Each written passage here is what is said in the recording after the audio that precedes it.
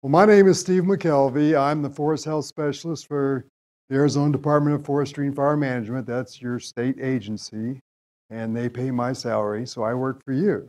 And my responsibility is the state and private forest.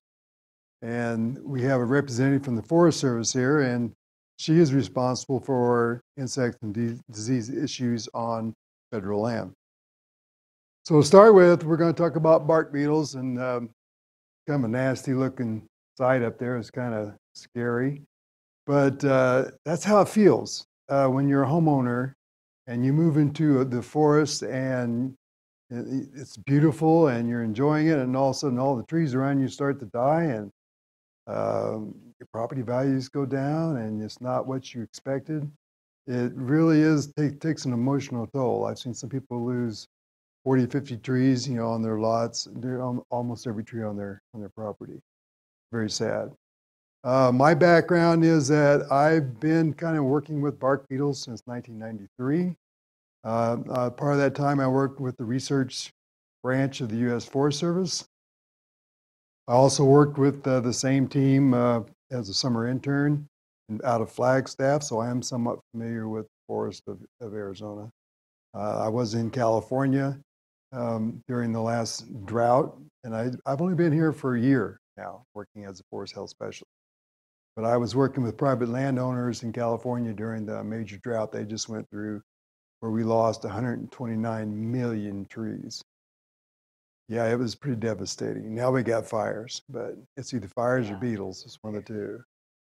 So bark beetles, they come in a lot of different sizes. A lot of people think they're big and ugly, but if you look at the picture on the right, that's a bark beetle in somebody's hand. We usually describe it as like about the size of a grain of rice. Again, they do vary in sizes and it depends on their species, but that's about the normal size of the insect that actually kills these large ponderosa pines. It's hard to believe. A lot of people mistake these wood borers down at the bottom as being bark beetles. They are not. They are secondary insects that take advantage of now the infested tree or dead tree, whether it's burned, bark beetle infested, or drought stressed. And then they will come in and take advantage of the dead tree material. And they will start the decomposition progress. Actually, they're very good. So let's kind of just go through a little bit of bark beetle biology here. Let's start at the top. I know it's rather kind of hard to see. This one at the top, it is a dispersing adult bark beetle, and it can be male or female, and it will be out searching for a new host, a new tree. And so it'll be like called the pioneer beetle or kamikaze beetle, as we will get to later. And once it starts chewing into the tree, it starts emitting pheromones that go out into the air, and all the other beetles of that species can hone in on those specific chemicals, and then they will come, they're attracted to it. So they will come and help this pioneer beetle try to overcome this tree's defenses. Because the tree does have its own defenses, and I'll get into that in a little bit. And so once they start coming in and get more and more of these aggregation pheromones, there will come a point when the tree is full. And at that point, the beetles will then switch over to a different pheromone called, it's an anti-aggregation pheromone, and the most common one is called verbenone. And it's can be effective with some bark beetles. I mean, as far as saying go away, but some not so much. So once the beetles are successful getting into the tree, they mate, the females start the galleries, they lay the eggs hatch. Now you get down to bottom here on the left, the bottom left, the eggs have hatched and started to feed the larvae. And now you see it's turning blue. Well, these beetles carry a fungus with them that helps them overcome the tree's defenses. And that fungus is called blue stain, the common name. And so that blue stain now is inoculated into the tree. And as the larvae feed out, and it just gets more and more inoculated with these fungi. And at some point, the larvae reach a stage where, oh, I'm done growing. It's time for me to metamorphize. And so it turns into a pupa, and it sits in this pupal chamber for a while. And then that pupa, which looks really weird, then turns into this bark beetle. And then it starts all over again. That beetle now is ready to go out and make its own life and make a family and start over, just like us. It's just trying to make a living. But it's when they get out of hands when it's a problem. So how do trees defend themselves against bark beetles? Well, they construct these things called resin canals, and when they're healthy and they have adequate moisture, they can construct these resin canals and they fill it full of this very complex compounds and under pressure. So when the bark beetle chews through the outer bark, eventually it's going to chew into and hit one of those resin canals. If it's a healthy tree, it'll push the beetle out. Like I said, it's under pressure. And it's also somewhat toxic. So it'll push that beetle out, and you can see by that picture, that's the beetle that didn't make it. And it's just going to stuck in the sap. But if the tree is drought stressed or low vigor, growing on a south slope, rocky slope, and not doing so hot to start with, and can't make these resin canals as much as they'd like, and not as much under as much pressure, well, the attack is successful. You can see it's just a small amount of pitch, and it's a different color. Now it's pink. That means it has reached the phloem tissue, and now that we call that a successful attack. And so when we're out assessing trees, we look for the white pitch and say, yeah, that was unsuccessful. And if we see the pitch tubes that are small and kind of pinkish, we go, well, that tree's got them. So this is all of the bark beetles that like ponderosa pine. I'm going to kind of focus on ponderosa pine because that's the main species of tree that are on your property. And this is the west-wide list of bark beetles that can kill ponderosa pine throughout its range. Here in Arizona, we have these top ones here are called Dendroctonus. They are somewhat the main species throughout the West. The main one here is Dendroctonus brevicomus. It's called the western pine beetle. And that's the one that caused all the damage in the pine forest of California, which I'm going to show you some pictures of. But we have 4 main species here in Arizona. And we also have these other bark beetles called ips, and they have a different lifestyle. Ips calligraphus is one of the largest ones. Then we have this Ips canasi, and it's kind of rare, but it's around. One of the main players, though, is Ips lacanii, is the Arizona 5-spined Ips. And another big player in the area is Ips pinei, which is called the pine engraver, and it's causes a lot of damage. So this is what can happen. This was just 2 years ago in the Central Sierra. We went through 5 years of drought, and that 4th year was a winter like we had here. No snow.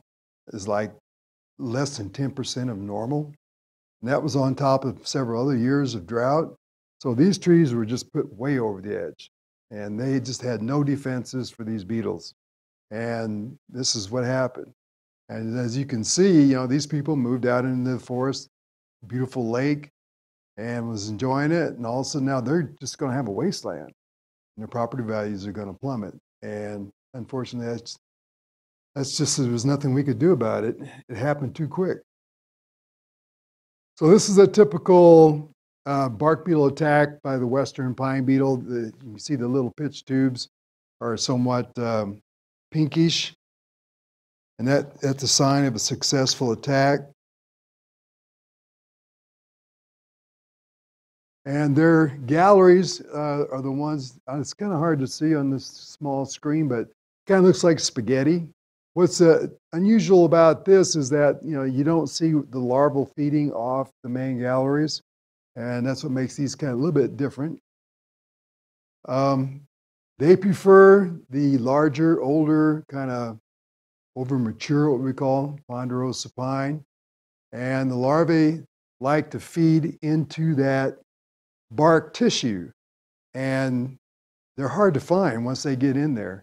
It's like looking for a needle in a haystack sometimes because that bark is so thick.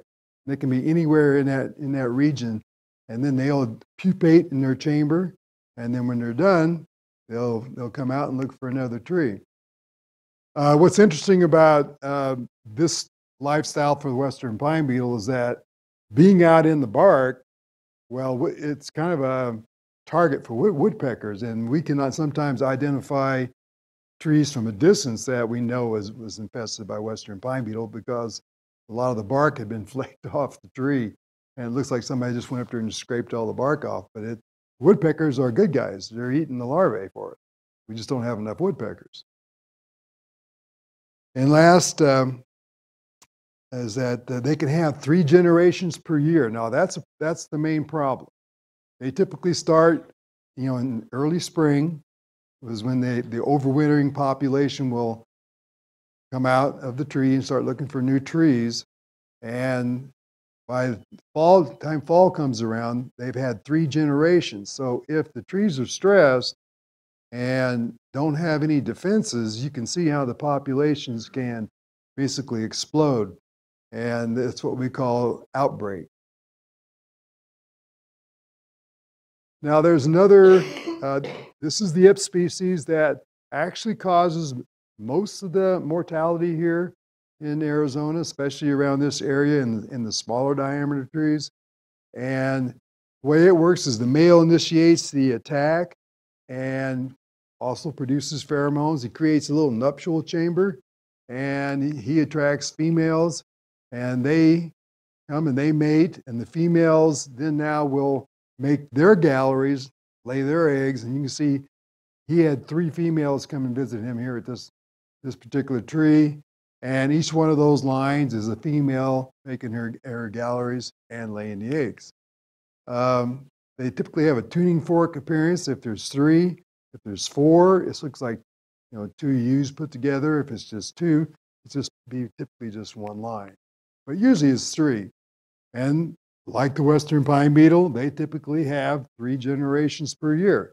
So their populations, when the conditions are right, can really explode and kill a lot of trees.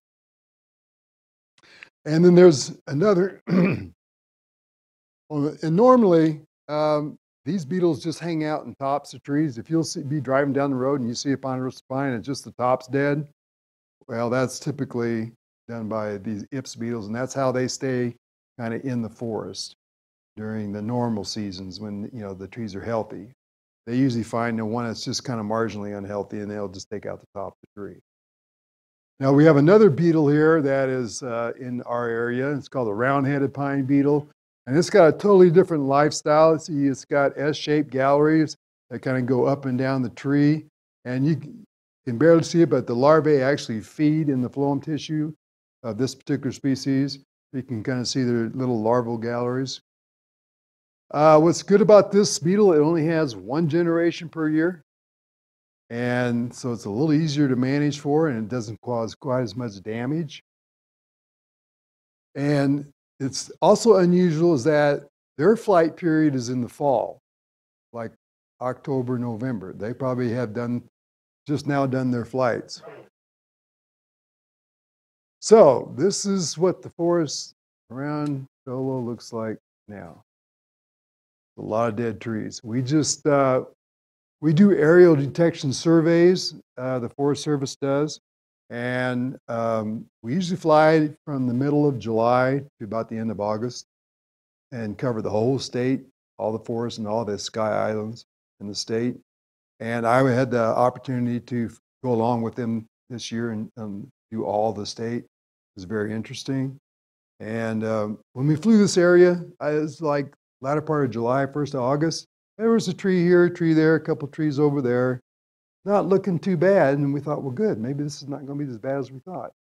And as time went by and I came up here visiting some people, and I have made several trips, I noticed that just driving along the road, that there's just more and more and more dead trees. So that was those 2nd and 3rd generations kicking in that we didn't pick up in the original flight. So we talked about it at the Forest Service, and they decided to do a supplemental flight, very unusual. So we did another flight in October, and this is what we found. And the results of that is that the populations of dead trees due to the bark beetles has quadrupled since the end of July and 1st of August, at least showing up on the landscape. So these are actual pictures. Just this I think is down on White River, but the other three were right around Show Low here. So there's a lot of dead trees out there. Another concern is the pinyon ips, and it is specific to pinyon pine. And it also just acts like the ponderosa pine ip species. You know, it creates, the male creates a nuptial chamber and the females feed out from there. And that affected acreage has increased almost quadrupled too since August in those trees. Junipers, they're usually a very, very hardy plant. We usually don't see very much mortality in juniper. They're very drought resistant. But this year we started seeing large patches of dead junipers. And upon investigation, it's caused by the cedar bark beetle. And it's usually very rare to find that beetle until this year. And we're finding it in junipers and Arizona cypress. I had a gentleman over by Cornville. He had his house surrounded with Arizona cypress. And he called me, he says, I think there's something wrong with my trees. And I go there, and every one of them was infested. Hundreds of trees that he had around surrounding his house was infested with this bark beetle. And he's going to have to remove them all and replace them with something else. And they have a very distinctive gallery. It's usually just one line, but the larvae really etch deeply into the tissue, so it's very easy to see that. And they can cause widespread mortality like they have this year during extreme drought. Okay, now what caused this outbreak of bark beetles and tree mortality? I think we all probably know by now it was this extreme drought that we had. Now this was the drought map of May 29th. And you can see Show Low, and actually most of the mortality is between Show Low and Heber Overguard in this area here. But if you follow right down that really dark strip where it's called an exceptional drought, that's where we've had most of the mortality. We flew the whole forest, and when we were over on the western side of Coconino and the Kaibab, we were flying around and going, well, there's no mortality here. There's very, very little dead trees. And we kind of scratched our heads, well, why is this so bad over by Heber Overguard, but not here? Now I looked at the map, well, there's a big difference in how much moisture they got there as compared to here. And so the bark beetles just didn't have an opportunity to get going. The trees were a little healthier over there, which is good.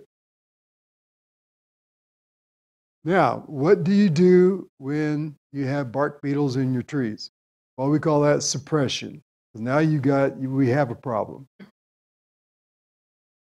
And the best thing we can do that we advise to do is called sanitation, is to destroy the trees while the beetles are still in them. Kind of makes sense, doesn't it? Let's get them while they're in the tree, get all those trees destroyed, we kill the beetles, and we knock the populations down. And it works pretty good. Ways to do that, you can pile and burn, except when, springtime's usually really dry and you're not allowed to burn. So that option was out this year for a long time. And another option is to haul the material off to a burn pit, which fortunately there is a burn pit near here, and there was one around Happy Jack. Happy Jack also had a big outbreak of the beetles there too, and that tinder fire didn't help. That kind of got the beetles going also, along with the drought. Another thing you can do is you can chip all the material. Believe it or not, in California, when I worked with this tree service during the drought there, some of the customers just wanted us to chip up their trees. So we brought in big chippers and we chipped up these humongous ponderosa pines and left a big pile of chips, and they used it for mulch. If you can't get rid of the trees, you can't destroy the trees, one option, it's not the best, is to stack the infested material kind of out in the open if you can, in the sunny area, and cover it real tightly with clear plastic. What that does, it does kind of cook the beetles, especially in the larval stage. They're kind of, a little bit sensitive, and it gets real hot, and it'll also get drier, and they just can't complete their development sometimes.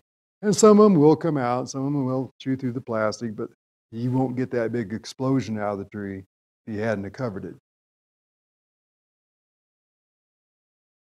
So how do you know if you still have beetles in the tree? Now, that's a big question that a lot of people have asked because it's become a kind of a hot issue. Do I need to cut this tree down now, or can I wait till later? Do I have to destroy this tree or not? Well, if the beetles have already gone, you've got all the time in the world. You've got several years before that tree is going to fall down, typically. Not all, we can't guarantee how long they will stand, but they can also be used as firewood. So, the emergency part of, getting the tree taken care of is no longer an issue. And you can see it's like somebody hit that tree with a shotgun. There's really small holes, and that's where the beetles came out. Now, winter is a really good time to get on top of this problem right now and until next spring when they start to fly again. If the whole community kind of comes together and gets rid of the infested trees with the bark beetles in them, well, at least this area here will have a much better chance next spring. If we have another dry season, another drought, kind of all the cards are off the table, but we're hoping we will get at least a moderate winter.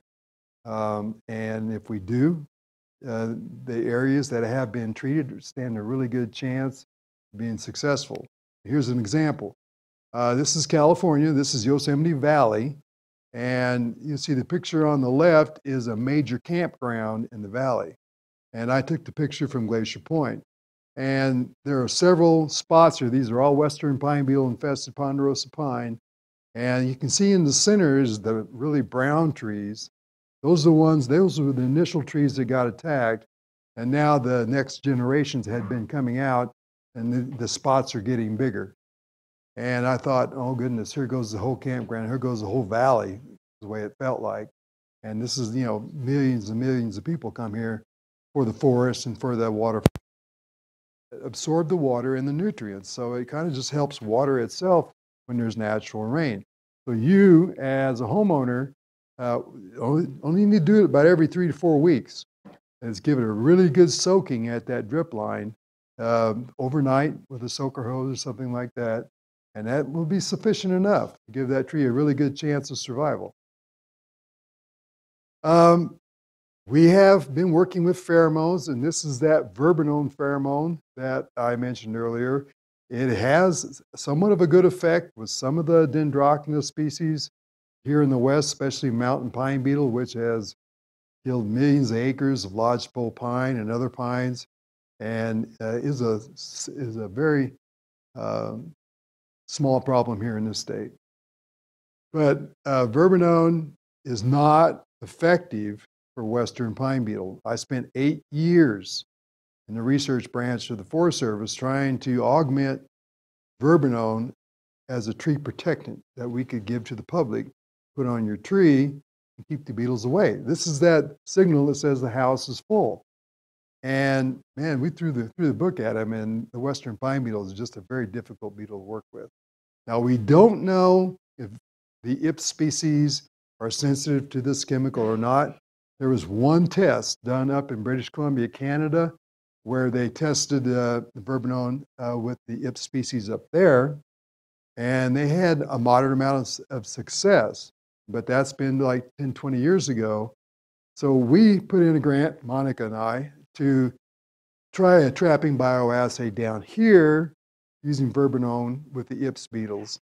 And we're going to, with attractants, to bring them in and see if that repellent will tell them to go away and not come to our traps. Well, we got a grant application in, and we'll see if we get funded or not. And then there's always insecticide. And there's a couple ways that you can treat your tree with insecticides. One is called bowl sprays, where the applicator comes up with it takes specialized equipment, and this is the specialized equipment, to have a pump powerful enough to spray that tree all the way up, and you really have to soak the tree. Uh, Two of the main chemicals that are used for bowl sprays is permethrin and carbaryl. Permethrin's not as strong as carbaryl. You may have to treat your tree at least once a year and probably twice a year with permethrin. This is what I used. I didn't, but my company used in California, and I didn't have very much success with it. But carbaryl has been the go-to standard for decades. It has been very effective. And as you can see, you really have to soak the tree, soak it hard to really give it the protection it needs. But there's one little problem with this. As you can see at the top of that picture, there's kind of this mist. Well, that's the drift. That's the stuff that doesn't get on the tree. So we did a study when I was with the Forest Service about, well, what are the environmental impacts from spraying trees with carbaryl? And this diagram I made. The inner circle is 25 feet from the tree. The next circle is 50, the 75 feet, and then the large one on the outside is 125 feet from the tree. The deposition of carbaryl at 125 feet was still strong enough to kill bees. Bees are very sensitive to this chemical. So 125 feet from that tree you're spraying, you can kill bees, let alone everything in between that's in the ground. Even at 75 feet, the reason we did this is how close to a water body can we spray? Well, at 75 feet, you can still kill aquatic insects and rainbow trout fry. So it can still be very, very toxic even at 75 feet. So if you've got 40 trees on your property and you spray 40 trees, you're putting a lot of insecticide on the ground. But it's better than losing all your trees as long as you're not, damaging the environment. If there's a real sensitive area with a lot of bees, or if you're close to a water body. Now, bowl injections, trunk injections is something I've done over 200 trees myself personally. I was involved with original research. We were all pretty skeptical about injections that, none of this stuff works. ACE caps, those have been tried. That didn't work. One of the things I had earlier was ground injections, where you put insecticide in the ground and it soaks up through the roots. We didn't have any success with that, but we did have success with this imamectin benzoate, and it goes by the trade name Triage, and it's the only one on the market, unfortunately. And the way you do it, you drill a hole in the tree, you put a plug in it, and then you put a pressurized needle in it, and then you open the pressure up, and it pushes the insecticide right into the xylem tissue. And then that's the water transport part of the tree. So it will take that insecticide up and then spread it throughout the tree. It takes about 4 weeks. So you'd like to do that. Now would be a good time to do it. And one thing about the bowl sprays, there's nobody in Arizona that I know of that has the equipment and the expertise to do it yet. We're working on getting some people trained up to do it. But so far, I haven't found an applicator that knows how to do this, and I haven't finished calling all of them. But if I get that information, I'll pass it along to the Forest Service and our extension agents through the University of Arizona, and they'll get that information to you. But there is one operator in Phoenix that does this work, and will come up here and do several trees. It's kind of expensive. 1 little liter bottle for me as an applicator when I did it cost $520. And it's just ridiculous. And that is enough to treat maybe 10 trees. So you can see it's very expensive. And then there's the time involved, and then you got to buy the caps and all the equipment to do it. It's an expensive project. Well, one of the main things we really push for, and I mentioned earlier, is thinning. Now that gives the trees the optimal chance to be healthy, to absorb the water and nutrients it needs. Even in low years, if you got them very spaced very good, it's enough to get them by. And see the picture on the left there is a very, very dense stand. We have a lot of that here in Arizona. 100 years ago, there was an exceptional crop of ponderosa pine seedlings. And we're seeing the results of that. A lot of even these small trees are 100 years old. and some of the big ones are too. But we have dense stands like that throughout Arizona in the ponderosa pine forest. What we want them to look like is this picture on the right. That's more historic, much more open. You notice there's not much on the ground because we used to have frequent fires that would take care of the fuel on the ground. I noticed they're burning all over the place around here today, taking care of some of those fuels. There's one problem with this though, is when you do it, you're going to create what we call slash. So we have to be real careful about slash management when you do these kind of treatments during the period of time the beetles are active. Because these Ips beetles like anything that's 3 inches or larger. That's prime habitat for them. And they're very, very attracted to the monoterpenes that are put out when you cut down the tree and cut the limbs off and cut things up. Well, you're putting those odors in the air, and the Ips beetles are very, very attracted to that. So if you have the slash, you do your treatments with the tree, you destroy the tree. If you still got the limbs left over, burn them, chip them, or take them to the pit and have them destroyed. But if you do the treatments in late fall and winter, it's not so much of an issue because you have time now for that material to dry out, and it doesn't become as suitable host for the beetles for one, and then the odors of the fresh cut pine are now gone too. So you're not really attracting the beetles into your area. Well, the best time to do these treatments is the winter. So now's the time to get on top of the problem. And with that, I'd like to talk about an opportunity that you have with the Arizona Department of Forestry and Fire Management. We have a grant that we oversee, and it's called the Western Bark Beetle Initiative. And what we do, the purpose of the grant is to reduce tree densities through thinning and to improve forest-resistant trees to bark beetles. So in other words, let's make them healthy. Let's clear out all that stuff. And so we have a grant, and we provide a 50-50 match. So, and it's available to units of government, local government, cities and towns, counties can apply for this grant. And a lot of times it's done through the fire departments will get heavily involved in getting the projects on the ground.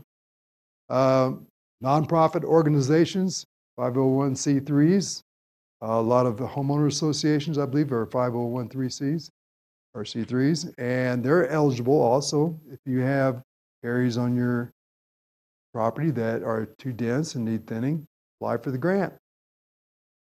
And we also do it for public educational institutions. They're also eligible. So this is a great opportunity, one, to get the trees destroyed, and then we have this opportunity to help you improve the health of the forest that still remains.